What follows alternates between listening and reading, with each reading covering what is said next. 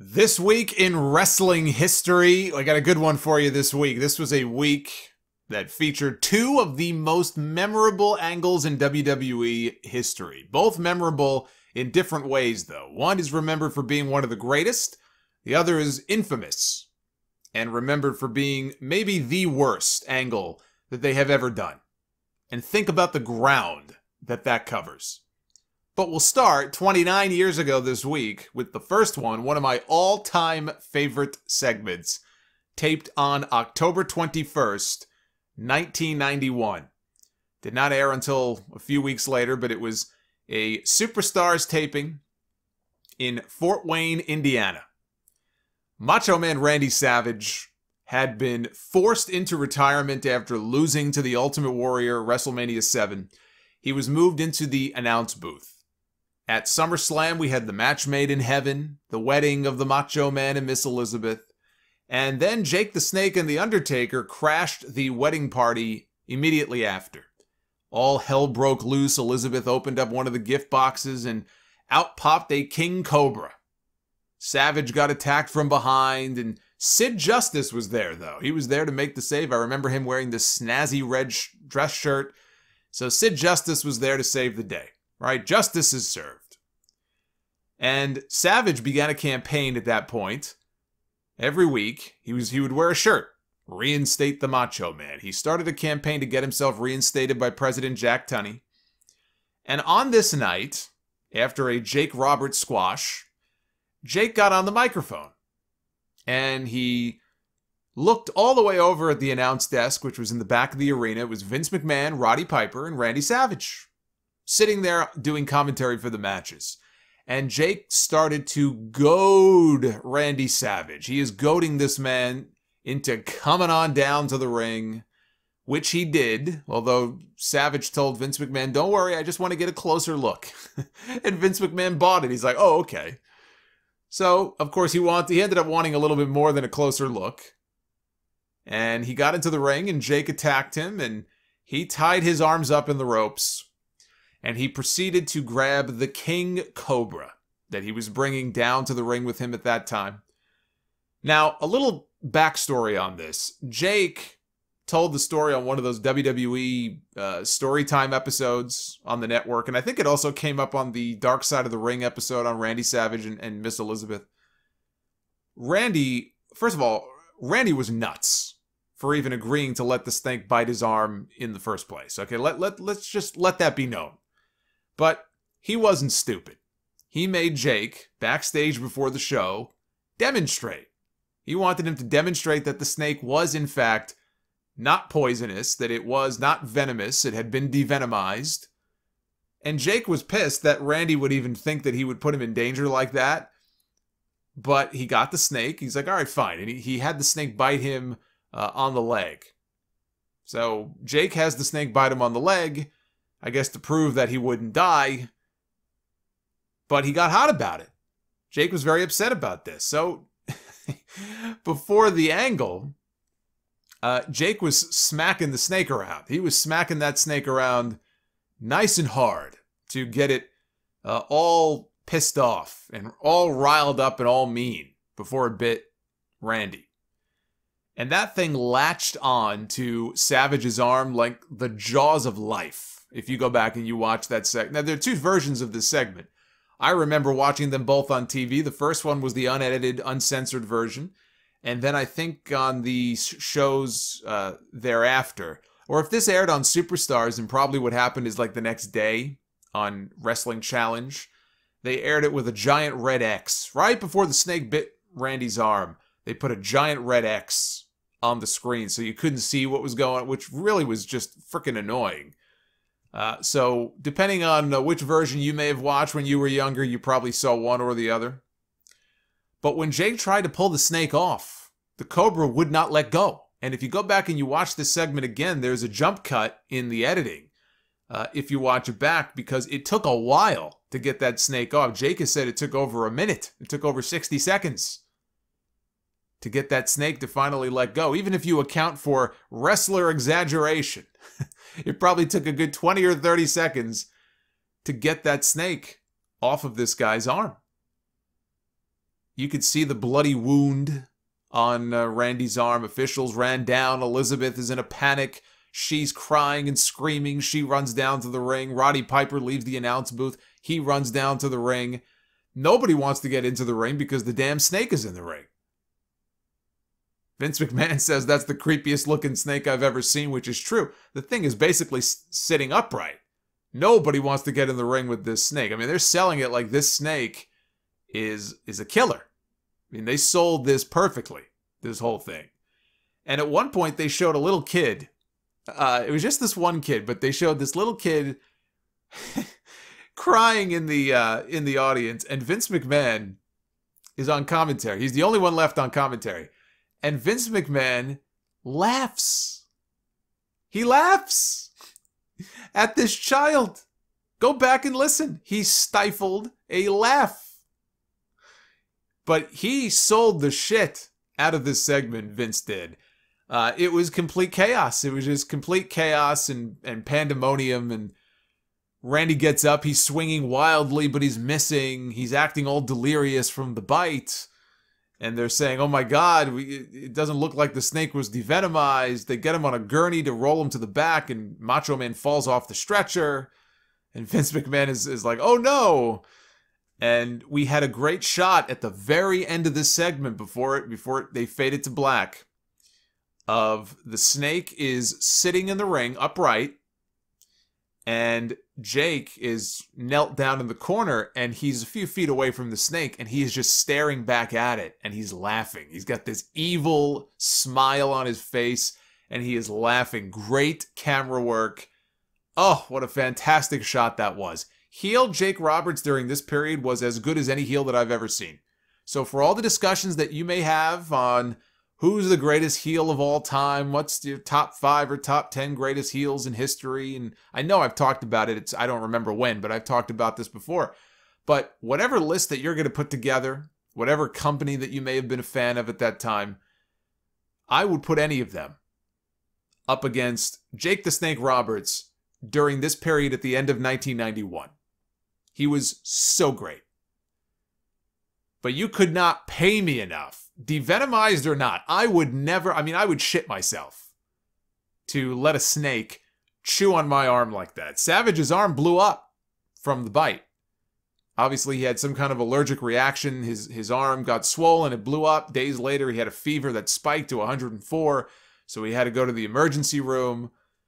12 days later, as the story goes, 12 days later, the snake died. So the joke is that Randy Savage was more dangerous than the snake was. But, I mean, look, they can never, ever get away with something like this today. Or it would have to be some kind of, like, CGI snake or something. I don't know that anybody would be crazy enough to even agree to do so. Well, I guess there's always going to be wrestlers who are crazy. I mean, we see some of them on AEW, the stupid shit that Darby Allin does and stuff. You'll always find somebody dumb who is willing to do something like that, but they would never be able to get away with doing something like this today. And this was a heavy angle. I mean, for a Superstars taping back then, it scared the crap out of me when I watched it. I mean, I don't think you fully understand. This was 1991. I don't know what, if I was watching cartoons at that time still. I mean, I don't know what cartoon I would have been watching on a Saturday morning back then. The Real Ghostbusters, maybe. I used to watch that one. Maybe Teenage Mutant Ninja Turtles. But imagine sitting there watching Bebop and Rocksteady on a Saturday morning, and then right after, the Macho Man is dying in the ring. It's traumatizing. It's traumatizing. So this led to Savage being reinstated for a match with Jake the Snake at the Tuesday in Texas pay-per-view, and they did another heavy angle immediately after that match. That's the angle where Jake slapped Elizabeth. Savage was, I think, again, he may have been tied up in the rope. Actually, I don't think he was tied up. I think he was just unconscious because he had been DDT'd 3 times. And Jake grabbed Elizabeth, who was trying to, kneel down beside her husband, and Jake picked her up and smacked her right across the face. And Gorilla Monsoon on commentary and Bobby Heenan, they lost their minds over this. You just did not see angles like this very often in WWE during that period. It was still very cartoony. It was a family-oriented product. So this stood out more than most in terms of serious angles. This feud never got the blow-off that it deserved. It should have happened at WrestleMania. But Savage ended up with the world title. So I'm sure he didn't mind. But this was such an interesting time period. We had two of the most memorable angles in the history of WWE, taped within a 2-month period at the end of 1991. We had the snakebite angle, and then the barbershop incident with Shawn Michaels and Marty Jannetty. That was taped in December. It didn't air on TV until January, but that was taped in December. So in a 2-month period, we had two of the most memorable angles in the history of this company filmed. But also, Sid Justice had debuted for WWE that summer. He'd come over from the NWA, just a giant of a guy, lots of charisma, looked like $1 million, came into the company that summer. Coming out of SummerSlam, he was the one who was feuding with Jake Roberts. It wasn't Randy Savage. He was still doing commentary. It was Sid Justice and Jake Roberts. They did that whole angle with the after party and, Sid comes to the rescue to set him up for a program with Jake Roberts. So they were making the loop, doing all the house shows together and everything.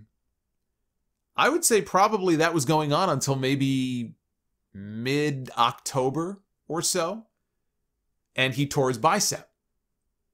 And that wrecked all of their plans because he was going to keep that feud going at least through Survivor Series. In fact, I think it was going to be Sid and not Savage, had he not been hurt, who would have had that snake gnawing away on his arm if Sid would have been okay with that. It's possible Sid would have been like, fuck off.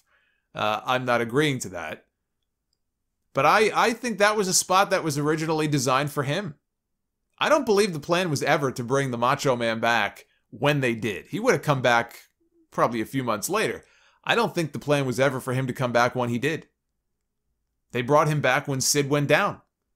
And I remember reading years later, and I don't remember where it would have been, but there were rumors at that time that the plan may have been, or at least some of the talk back then was, that Undertaker would beat Hogan for the belt at Survivor Series and then drop the belt to Sid 6 days later on that Tuesday in Texas show. So Undertaker would have been a transitional champion. Instead, he just flipped it right back to Hogan. That's not the definition of a transitional champion. But that was just one of the rumors back then. I don't know how accurate that is or if that was ever really the plan. But I wonder, if Sid did not get hurt, would he have been the one to beat Undertaker and take the title at that pay-per-view? That would have changed the whole Royal Rumble match in 1992. Thank the wrestling gods that did not happen. 25 years ago this week, on October 22nd, 1995, 1 week earlier, Shawn Michaels was brutally attacked, allegedly, by 9 U.S. Marines, although some believe that number to be closer to 9 minus 8.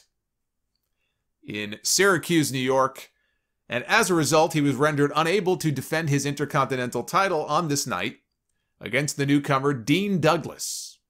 So he was forced to hand the title over to him at the In Your House pay-per-view in Winnipeg, you idiot.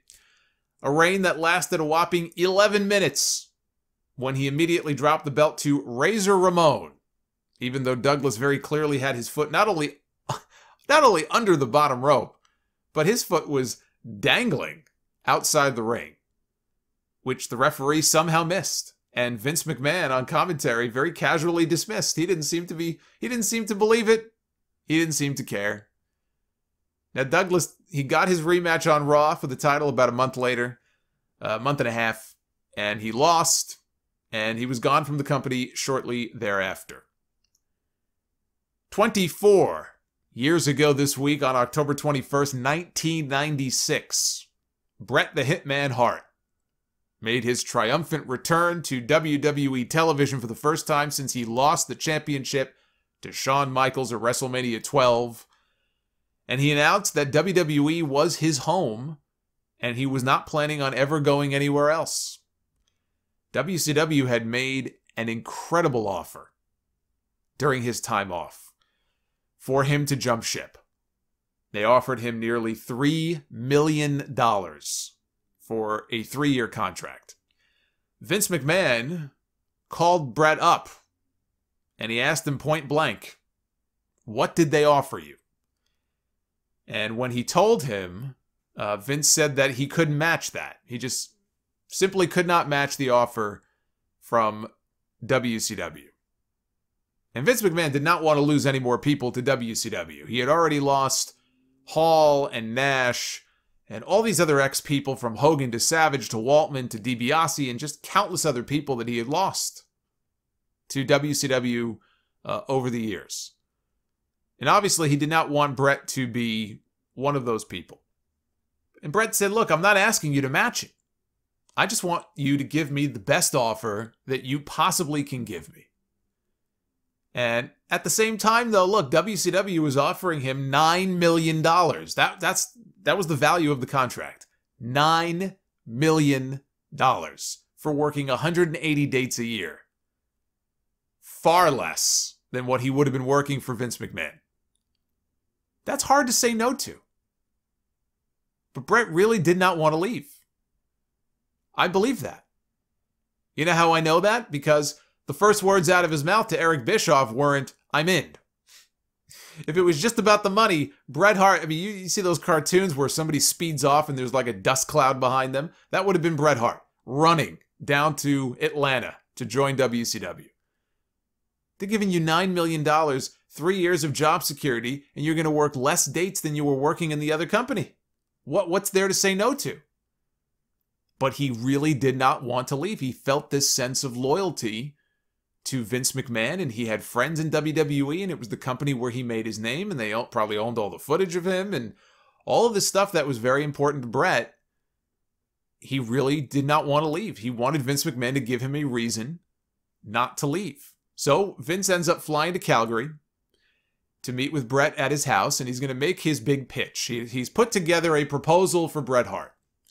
He offered Bret a 20-year contract worth over $10 million. So WCW was basically giving him $9 million for 3 years. Vince McMahon was giving him basically a lifetime contract and saying, I want you to be part of this company long after you're done wrestling. And the total value of that contract amounts to $10 million. So yeah, you're not going to get as much money in the next few years as you would have from them, but in the end, you're going to end up getting paid even more. That was the way that they structured the deal, and they shook hands. They shook on it at the end of the meeting. And WWE immediately began advertising Bret for a live interview that Monday night on Raw to make a big announcement. There was some drama the Friday before. He got a draft version of the contract that in his book says it did not reflect what he and Vince had shaken hands on. Surprise, surprise. He's told one thing by the promoter, and then in the end, it turns out to be something else. Now, they claimed, oh, the legal department sent you the wrong version of the contract. That's an outdated version. Yeah, of course it is. But to show you how close Bret came to not showing up for Raw that Monday night, it wasn't until an hour before the show. So that night on Raw, it wasn't until an hour before that show that that deal got signed. And in that deal was one of the provisions that Bret had asked for. That being creative control for the final 30 days of his deal, if he had to leave or he wanted to leave for any reason.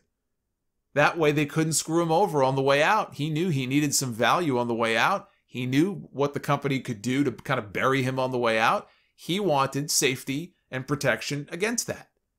He wanted that provision to be in the contract. We all know how that turned out, but that's what he wanted. And I have to say this, Bret has always been very, very complimentary about the way WCW and Eric Bischoff treated him during those negotiations. They rolled out the red carpet for this guy. Right down to Bischoff.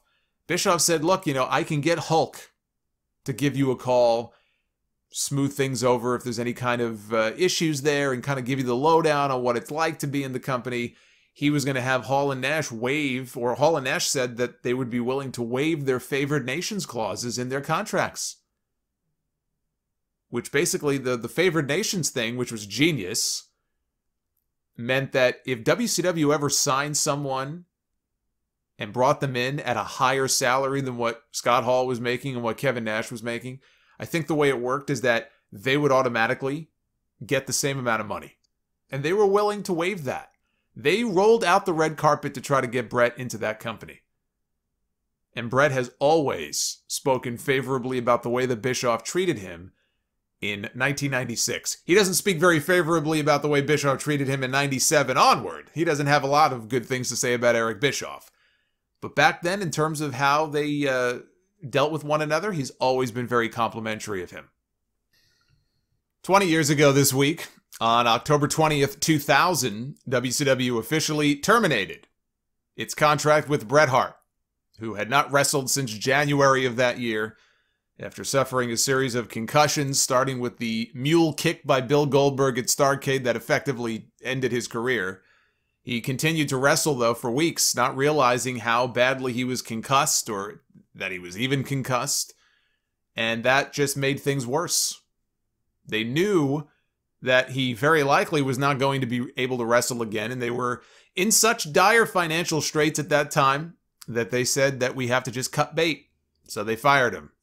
And 1 week later, Bret Hart announced his retirement, officially his retirement from the ring, in a very WCW-esque move, though.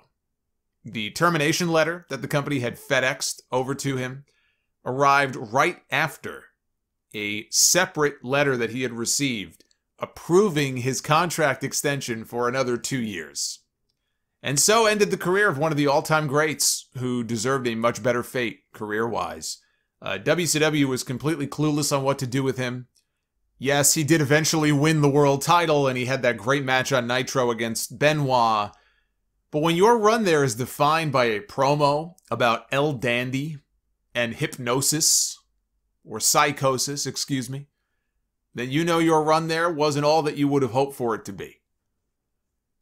2 days later, on October 22nd, 2000, Kurt Angle defeated The Rock in a no disqualification match and No Mercy to cap off one of the greatest rookie years in company history, capturing his first WWF World title. It's either Kurt Angle or Brock Lesnar, and I have to say Brock Lesnar for greatest rookie year.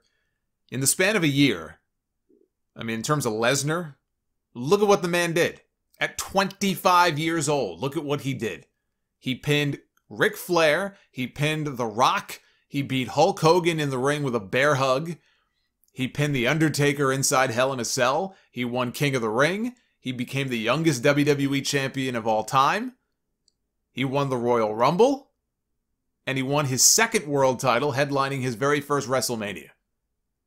No one had a first year like Brock Lesnar had. But Kurt Angle is right behind him.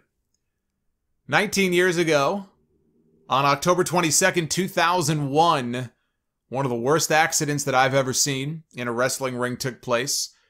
Hayabusa, who was one of the bigger names in Japanese wrestling at that time, working for the FMW promotion, one of the best light heavyweights in the world at that time, was wrestling a match with Mammoth Sasaki at Korakuen Hall in Tokyo.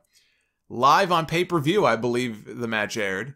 When tragedy struck, he went for a lion salt, a quebrada, off of the middle rope, and he slipped on the middle rope, which was very loose, and he landed directly on top of his head.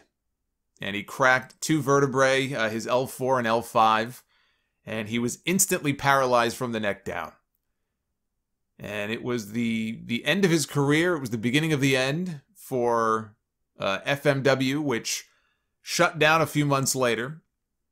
And he did, I think in the weeks and months after, is when the feeling began to come back in his upper body. But from his waist on down, he remained paralyzed for many, many years.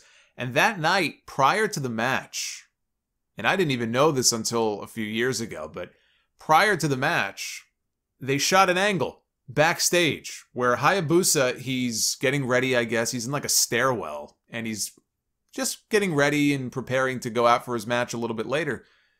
And he's confronted at the top of the staircase by an evil spirit wearing a cloak and a mask. Some guy in a cloak and a mask costume who tells him in Japanese, of course, that his career was going to end soon.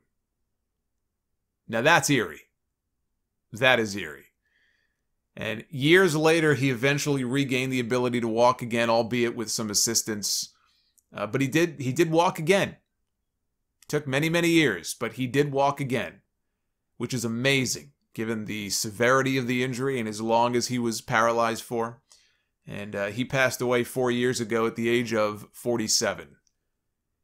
18 years ago this week, on the October 21st, 2002 episode of Monday Night Raw, WWE aired a necrophilia segment with Triple H dressed in a Kane mask, filmed inside of an actual funeral home, climbing into a casket and having simulated sex with a mannequin meant to be the dead corpse of Kane's ex-girlfriend, Katie Vick, who Triple H accused Kane of murdering in a drunk driving accident, even though we were led to believe for years that Kane was burned in a fire and locked away in a basement by Paul Bearer. So when I talk about how bad WWE programming or Monday Night Raw can be these days, these shows don't have a damn thing on the legend that is Katie Vick. 1 week after leaving WWE, Paul Bearer watched that segment at home on TV, and he said that he never thought he would be proud to say that he no longer works for Vince McMahon. It was the one thing that made him the most ashamed to be associated with the wrestling business. And he was a big fan of George Jones, right? Former country singer George Jones. I remember when he used to have his website and his blog, he would talk about the possum. He would talk about George Jones all the time. He would go to his concerts. I think he befriended him over the years. And I remember in a shoot interview, he told the story, I think Raw was in Nashville that night, and he had gotten tickets. I don't know if it was for George Jones's daughter or granddaughter or someone. He had gotten tickets for somebody. He had to apologize. He didn't have to, but he was so ashamed and embarrassed that he was the one to provide tickets to a show that had a segment like that he felt compelled to apologize. That's how ashamed he felt. It was so bad that some of the cameramen who took part in the shoot quit the company right after. Fans in the building in Nashville that night watching live, they started a loud refund chant. And worse, they filmed that segment in a real funeral home. And there was an actual wake taking place in the next room. And they were making so much noise. I guess Triple H, when he was moaning and everything in the coffin, he was making so much noise. At one point, the funeral director for in the other room had to pop his head in and tell them to pipe down. I would love to know what they told the funeral home they were going to actually be doing there when they first made the phone call and said, hey, we need to borrow a room inside your funeral home for a segment for our TV show. Paying their respects, I guess. They just never specified how they would be paying their respects. Now, some people are probably going to laugh at that and chalk it up to being, just one of those crazy wrestling stories. Man, that's funny. Man, that's a Attitude Era, man. Even though that wasn't the Attitude Era. But it's like, man, Attitude Era, that's such a crazy story, man. But let me ask you this. If that was your family in the next room, I don't think that you would find it very amusing. Now, according to Bruce Pritchard, he and Triple H both were embarrassed by the segment, which of course they would say. Maybe they were. Maybe they were. But the way people in wrestling and Pritchard and everyone loves to tell stories and everything, even if they were in favor of the segment, I would be ashamed too. I wouldn't want to take credit for that. So I would say the same thing. I didn't want to do it. I was forced to do it. I didn't want to do it. But he claims that he and Triple H both were embarrassed by the segment. After filming it, they both told Kevin Dunn that they had crossed the line, that he should not air it. Kevin Dunn, allegedly, told Vince McMahon, I can't air this. And all that did was make Vince McMahon angry. And so the segment aired on television. Vince McMahon needs psychological help. Although you don't need me to tell you that. 17 years ago this week, on October 19, 2003, at No Mercy, speaking of Vince McMahon needing psychological help, he booked himself in an I Quit match against his own daughter, less than a week before her real-life wedding to Triple H. Linda McMahon was so angry at Vince that she warned him before the match, if you give our daughter a black eye before her wedding day, I'm going to kill you. Stephanie had been the general manager of SmackDown at that time, and this was their way of writing her off of TV. Vince was not happy in the storyline. Vince was not happy about the job that she had been doing as GM, and he was even less happy when she booked Brock Lesnar to defend his championship in a biker chain match against The Undertaker. So he made an I Quit match between himself and his daughter. And the stipulation was that if he lost, he would resign as chairman of the board. He would resign from WWE. But if Stephanie lost, she would be forced to resign her post as the general manager of SmackDown. Linda threw the towel in at the end of the match. For Stephanie, she could take no more. And Stephanie was not seen on TV again for 2 years. Not until that Raw Homecoming show on USA. Interesting little side note. There was a law or a statute of some kind on the books at the time, and there might still be, in the state of Maryland that banned intergender wrestling matches. WWE knew about this, and they paid the fine in advance so that they could move ahead with the match. And 16 years ago this week, on October 19th, 2004, WWE held its first ever Taboo Tuesday pay-per-view where the fans would get to vote on the matches. They would get to vote on the stipulations for the matches. Chris Jericho defended and lost his Intercontinental title in the opening match to a young upstart who had been pushed on TV that year, Shelton Benjamin, who had also been a tag team champion previously.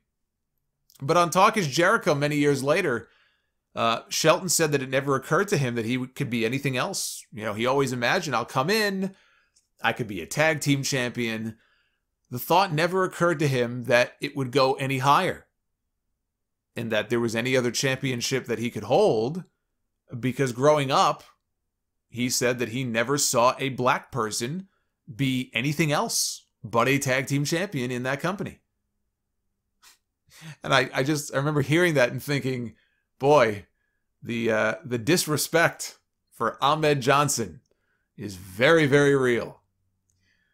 But if you're wondering how legit the voting was, because that's always been a subject of some contention, a lot of people don't believe the voting was legit. All of the people involved, and even the wrestlers, they claim until their dying breath that it was legit. 100% totally, completely legit. According to Jericho, it was. He found out he was facing Shelton when everybody else did, watching on TV. He said Vince McMahon told him before the show, he said, you know, you could very well end up wrestling Jonathan Coachman on this show, because Coachman was one of the choices in the fan voting. He goes, you could end up wrestling Coach. But there were like 15 different names for that match that people could have voted on. And Shelton was sure it was going to be Batista because Batista was one of the choices. So he wasn't even thinking about being picked.